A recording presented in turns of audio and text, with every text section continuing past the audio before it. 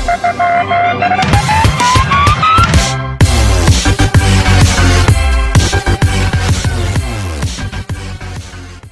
1881, a professor asked his student whether it was God who created everything that exists in the universe. Student replied, yes.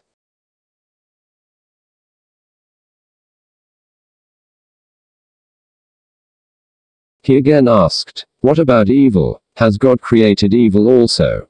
The student got silent. Then the student requested that may he ask a question from him. Professor allowed him to do so. Student asked, does cold exist? Professor said, yes. Don't you feel the cold, dear? Student said, I'm sorry but you are wrong, sir. Cold is a complete absence of heat.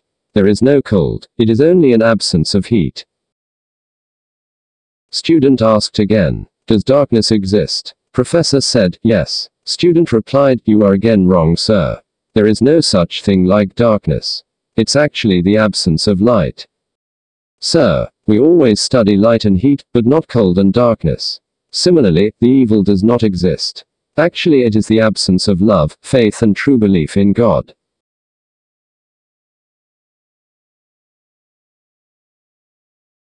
Don't forget to subscribe us. Thank you.